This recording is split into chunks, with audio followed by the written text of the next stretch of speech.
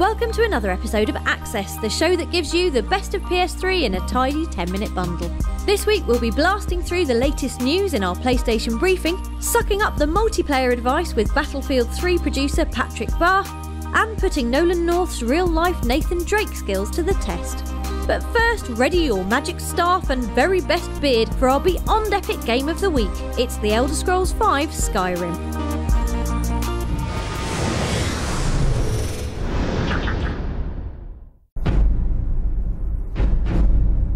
Hear that steady drumbeat? That's the sound of your boring earth life being ground into a fantastical paste before being spat out into the glorious world of The Elder Scrolls V Skyrim, the place where you'll be spending the next 300 odd hours of your new, now I'm a dragon nobbling badass life.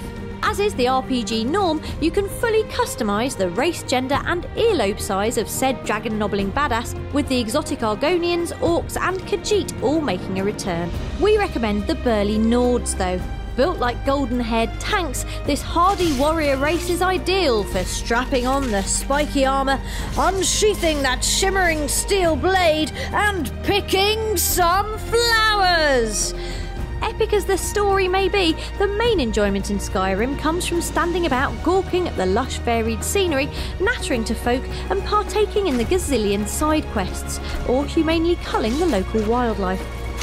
Combat is a mountain-sized leap above predecessor Oblivion's stilted efforts, with cinematic kill cams, dual-wielding blades and intuitive magic use all ensuring that Skyrim's brawls are fun, meaty and suitably blood-soaked. The big scaly aces up Skyrim's gilded sleeve, however, are the humongous dragons, capable of shredding fearsome giants with a single nibble or soldering your helmet into your face with a gust of white-hot flame breath. Good job you're the last dragonborn then, or Dovahkiin in dragon language. After successfully introducing your axe to some leathery skull, you'll be able to suck up the dragon's soul and use its power in the form of a dragon shout.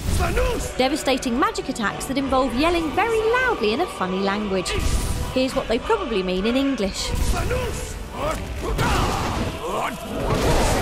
But it's the little things in Skyrim that really sing. The way the wind whispers through the trees, the melodic sound of a gushing waterfall, the comforting squelch of a man's lung imploding as you drive 3 feet of naked steel through his diaphragm. Skyrim is out on the 11th of November and we recommend it like standing in a pool of dragonfire and shouting epically at a nearby mountain range.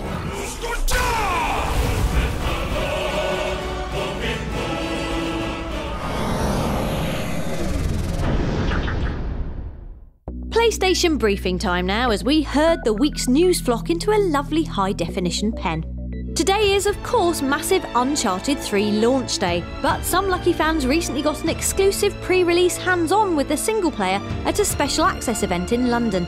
Not only was it decked out just like the pub from the game's opening level, but we also bumped into Naughty Dog's Justin Richmond and Arnie Meyer and talked about why the game's going to be even better than Arnie's epic moustache.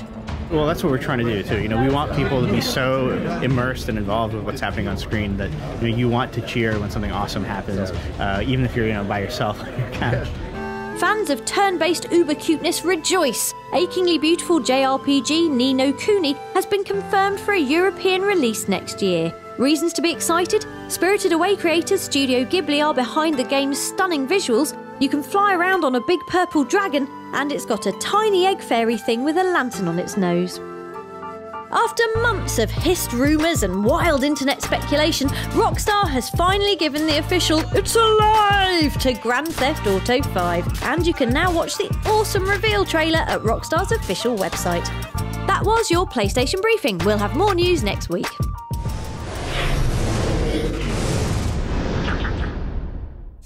Keep your hands inside the cart, please, as we take you on a tour of the latest goodies on the PlayStation Store.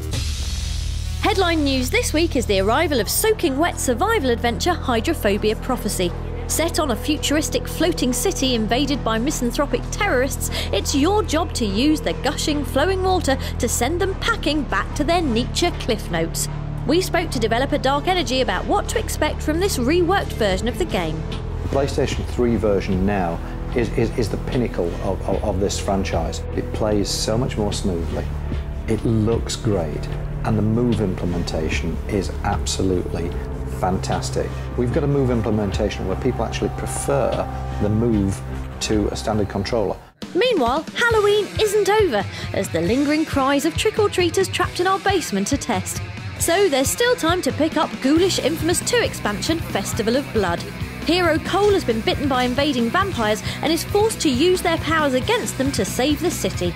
That means doing scary faces like this, but more importantly being able to fly like this. The only small caveat being that he must use the civilians of New Marais as hemoglobin-heavy refuelling stations. You are smeared for takeoff. In other big game news, heavy-hitting shooter Battlefield 3 is now available to download in its city-levelling entirety from the PlayStation Store. Which means even those with chronic phobias of small shiny discs are fresh out of excuses for not playing through the bombastic campaign and getting lost in the awesome multiplayer. Also featuring lots of bullets for altogether more robbing-related reasons is Payday the Heist, the co-op bank job shooter featuring tactical vault breaking and mean clown faces. With frantic action for up to 4 players, it feels a little like a mix of Heat's famous action set piece and Kane and Lynch 2's Fragile Alliance mode, only with the added bonus of not having to look at either Kane or Lynch.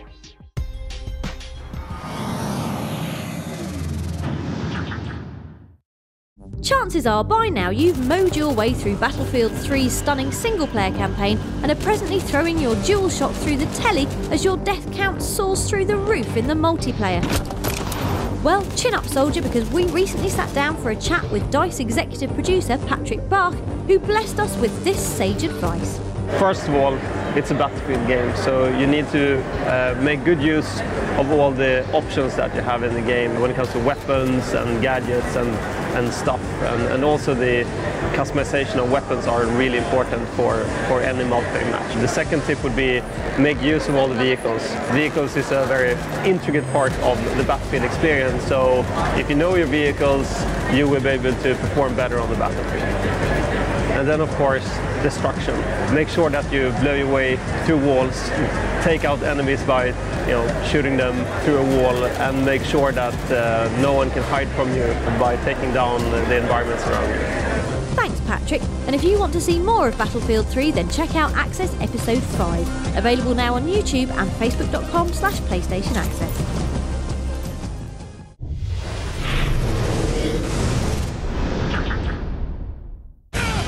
Uncharted 3 is finally here, but rather than just playing as Nathan Drake, we thought we'd go one better, heading to PlayStation HQ to meet the man himself. Hey everybody, it's Nolan North, Nathan Drake from Uncharted, and you're watching Access. Very cool. To accompany the release of the game, Nolan's written a behind-the-scenes book called Drake's Journal, so we decided to put him to the test to see just how much like Nathan he really is. Okay, well, we've got the scarf, but never complete without the half tuck. Okay, now I'm ready. The first test is Drake's key skill, traversing the wall of this small office.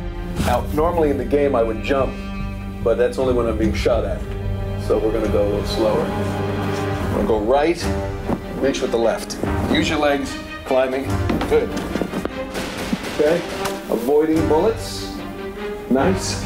Going lower, swing under the lamp, back up high, freeing up the gun hand for a shot. On to test number 2, shooting a pirate, or cameraman Dan as he's also known. Okay, test number 2, shooting. But it's too easy, he's too close. Point blank is no fun, so let's say, oh, I've missed, and he comes at me with this. Nate Drake does this. See? Uh-oh.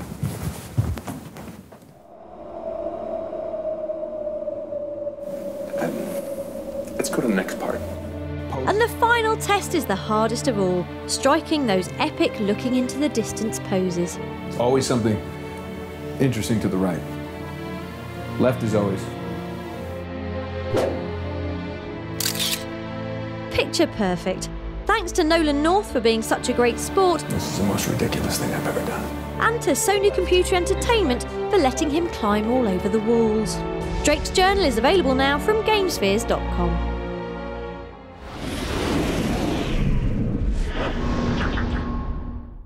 Before we glide into the moonlight, here's a tender moment amid all the darkness of Batman Arkham City. Head here to Crime Alley, where young Bruce Wayne's parents were killed, and you can pay your last respects by interacting with this rose. Thankfully, no music by Seal can be heard, and after your trophy pings up, you can get back to bending metal bars in half and human joints the wrong way. Good night, Gotham.